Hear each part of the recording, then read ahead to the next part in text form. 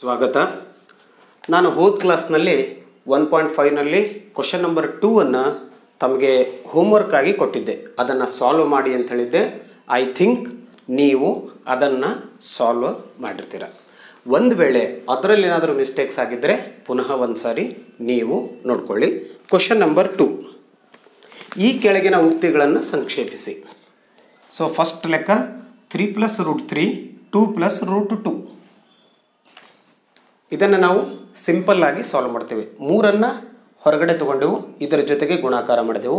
ಆಮೇಲೆ ಪ್ಲಸ್ √3 ಹೊರಗಡೆ ತೊಗೊಂಡೆವು, ಇದರ ಜೊತೆಗೆ ಗುಣಾಕಾರವನ್ನು ಮಾಡಿದೆವು. ಆವಾಗ 3 × 2 6, 3 × √2 3√2 plus √3 × 2 2√3 plus √3 × √2 √6. So it is a final answer. ಇದು ನಮ್ಮ ಫೈನಲ್ ಆನ್ಸರ್ ಈ ಲೆಕ್ಕಕ್ಕೆ. Second one is 3 + √3 3 - √3. ಸೊ ಇದು ನಮ್ಮ ಬೀಜಗಣಿತದ ಯಾವ ರೂಪದಲ್ಲಿದೆ ಅಂತ ಕೇಳಿದ್ರೆ ನಿತ್ಯ ಸಮೀಕರಣವನ್ನು ನೆನಪು ಮಾಡ್ಕೊಳ್ಳಿ. a + b a - b ಸೂತ್ರದಲ್ಲಿದೆ. a + b a - b = a² - b². So ಇದನ್ನು ನಾವು a² - b² ಮಾಡಿದಾಗ 3² and then this is b b² √3². So 3² = 9, √3² = 3 means ನೋಡಿ, √3² ಮೀನ್ಸ್ √3 × √3 =√9, √9 = 3. ಇದು answer. So -3 answer is 6. This one is answer. And then third one √5 + √2².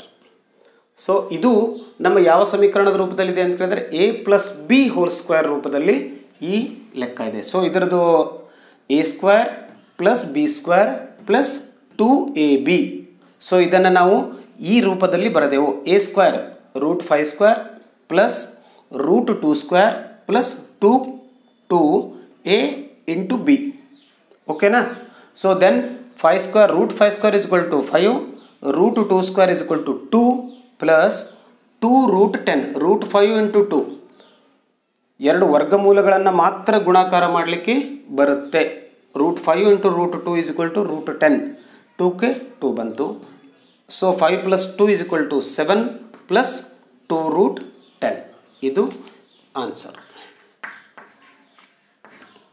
ನಿಮ್ಮ ಉತ್ತರದ ಜೊತೆಗೆ ಹೊಂದಾಣಿಕೆ ಮಾಡಿಕೊಂಡು ನೋಡಿ. ಅದೇ ರೀತಿಯಾಗಿ ಕೊನೆಯದಾಗಿ √5 - 2 √5 + 2, this is also same a - b, a + b = a² - b².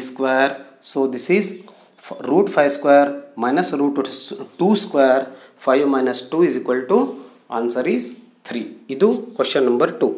ಅದೇ ರೀತಿಯಾಗಿ ನಮ್ಮ and also same you have one homework, question number 3.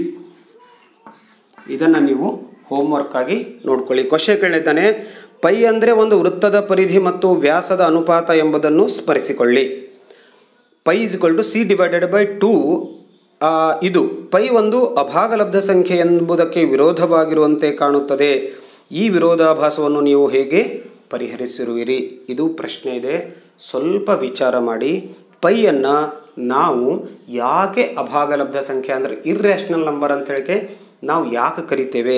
ಅದು ವಿರೋಧವಾಗಿರುವಂತೆ ಕಾಣುತ್ತದಲ್ಲ, ಅದು ಯಾಕೆ ಅಂತ ಅನ್ನೋದನ್ನು ನಾವು ಸಮರ್ಥನೆ ಮಾಡಬೇಕು. ಅಲ್ಲಿವರೆಗೆ ನೀವು ವಿಚಾರ ಮಾಡಿ.